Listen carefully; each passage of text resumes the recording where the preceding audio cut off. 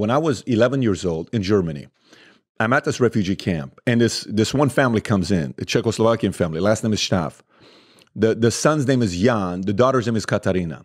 Katarina was drop dead gorgeous. She was 10, I was 11. I knew that somehow. Yes, she's 10, I'm 11. Right. And I'm looking at this girl. I'm like, I like this girl.